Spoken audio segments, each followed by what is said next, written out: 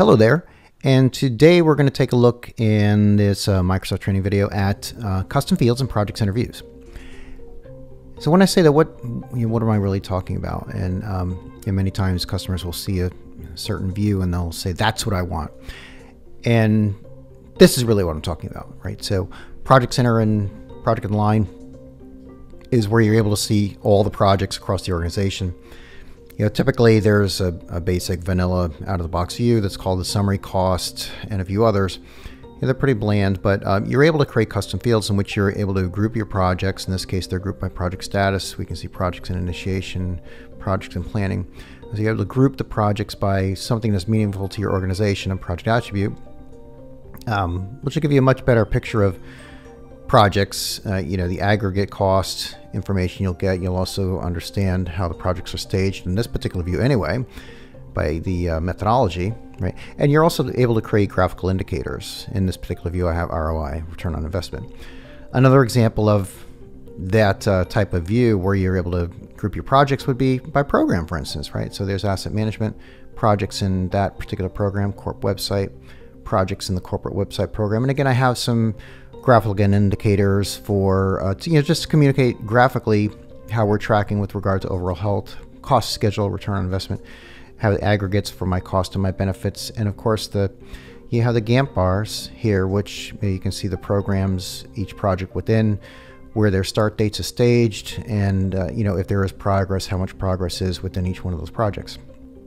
That's really what I want to demonstrate today, how we get there, and the steps to get there will be as follows. The first thing we're going to do is create lookup tables, and basically lookup tables are a way to contain a list of values, and you basically use lookup tables in this tool when you want to standardize on the data, in this case. So it's a really important factor to be able to standardize on those values. In this case, we're going to create a business unit field, and I want to always have specific values selected, and the way you can accomplish that is with the lookup table. Next, we're going to create custom field, and those custom fields basically leverage the lookup tables, because the lookup tables are really nothing until you have a custom field that specifies the lookup table as the place in which their list of items are derived.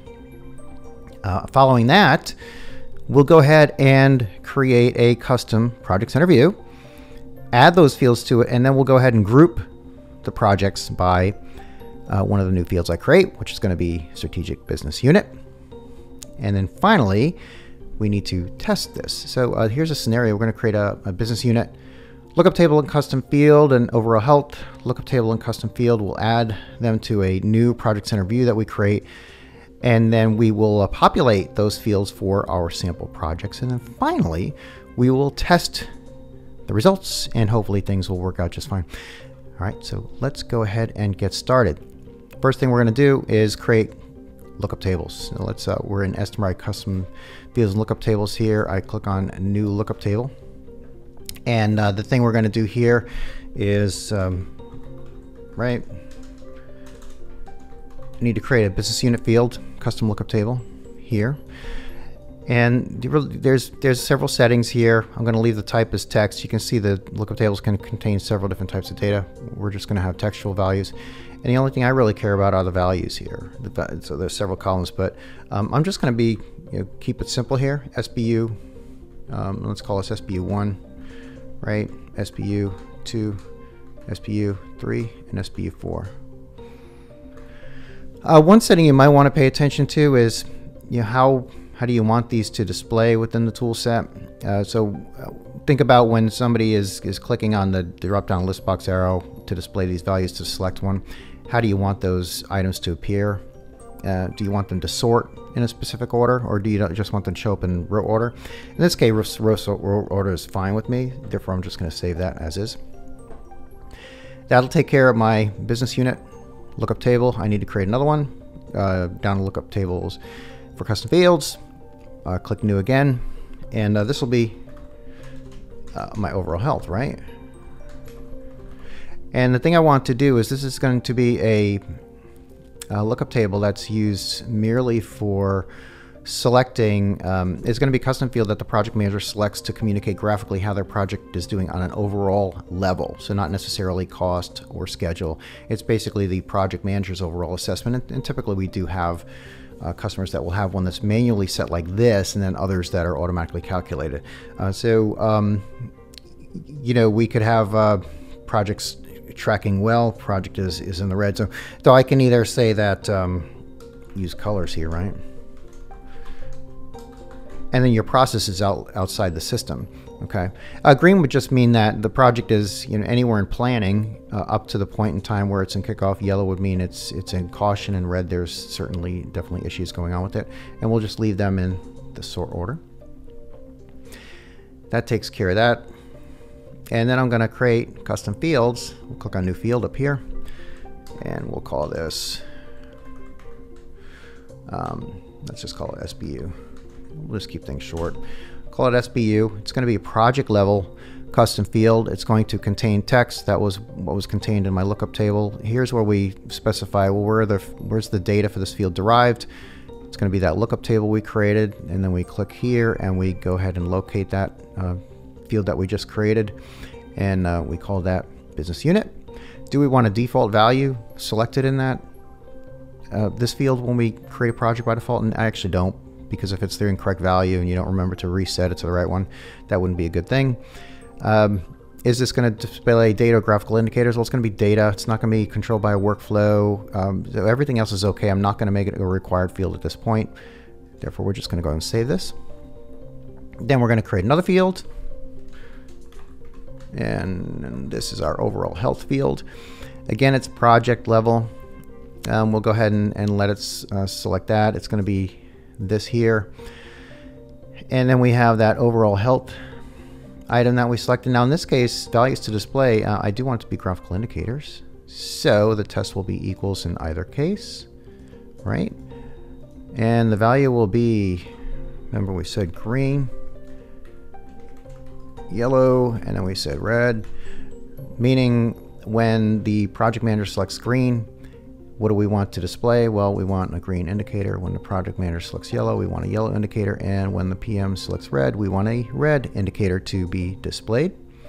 That's the criteria for non-summary rows. I'm going to go ahead and let it inherit that for the project summary as well, because this is going to be my project summary records in this case. Other settings are okay. All right, so we took care of the first two steps. First step was create the lookup tables. Second step, create the custom fields and access or select the lookup tables as their place in which the data is derived. Third step was to create a view. All right, so I'm going to select Manage Views. In PWA settings, and your views are grouped by where you access them. The first area is project, that's project level. The second is going to be project center, and that's where I want to select the new view that I'm creating. So here's, you saw those earlier. We displayed the summary by program and the summary by status earlier. I could select both of those if I really wanted to. Matter of fact, I think I will select summary by program. What I'm going to do is I'm going to call this summary by, and we'll call that business, right? Unit. We'll click OK, and then the screen will refresh, and that new view will be in the Project Center grouping. We'll scroll down, and there's my summary by business unit. I do need to change this, though. If you recall from earlier, we created new fields, right? So I can remove the ones that I do not need, okay? In this case, I'm going to get rid of health, cost, and schedule, and ROI. I don't want those. What I do want is my overall health. Let's go ahead and find that, and there's overall health right there. And I don't want it all the way down at the bottom of the list, so I select it and I go ahead and move it to a more reasonable location. I'm just going to move it to the right of the name, as you can see there. All right, and if you recall, business unit was the other field. Let's see. And there it is, my SBU. Go ahead and add SBU. I don't really care about the placement of that. I'm just going to leave it at the very end. What I do want to do, however, is change the grouping of this view to be by SBU. All right, so notice we have the grouping area here. Change the grouping to be by SBU. This view is done. We'll go ahead and click Save. Okay, great. views created, fields created, everything's in place so far, except I need to populate the values for the projects. Otherwise, it's really not going to be that meaningful at this point. There's actually a tool that you can download for free to do this, and I already downloaded it. When I go to navigate to site contents, it will show me all the items that are within this particular site collections. One's called a bulk edit, and this will allow me to bulk edit fields within my projects that are in this environment, and you'll see that it brings up all the different field projects here, right? So what I can do is click this select fields button and add my overall health, and the other was SBU, so we'll go all the way down here. There's my SBU, add them both here, and then it reloads, right? So I can, you know, put some of these at green. Okay, so it looks like all the fields are updated. Now we're going to go ahead and see if we can continue our testing here. We will exit out of our bulk edit tool, and now we're going to go back to Project Center. So I'll click on Projects in the link here. There's one of those other views that we had previously seen, and there we go. So now if you look here, you'll see not only do we have summary by program, summary by status, and phase and stage, there's my summary by business unit. Excellent and awesome. So let's go ahead and format this a little, expand the project name a little, expand that. I left the total cost and benefits fields in there from previously because I wanted to understand those fields. Let's go ahead and zoom out in the Gantt chart a little bit. So there's SBU1, all the projects in business unit 1, business unit 2, business unit 3. There's the aggregate cost for projects in business unit 1, and the benefits, cost and benefit, business unit 2, business unit 3, business unit 4. We can see the graphical indicator for the overall health in all those projects, and again the Gantt chart representing the duration and the progress within each one of those projects within the business units.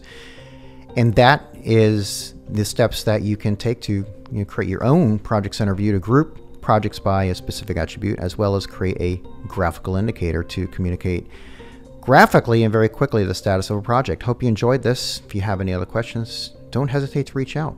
Hope it helped. Thanks very much and have a great day.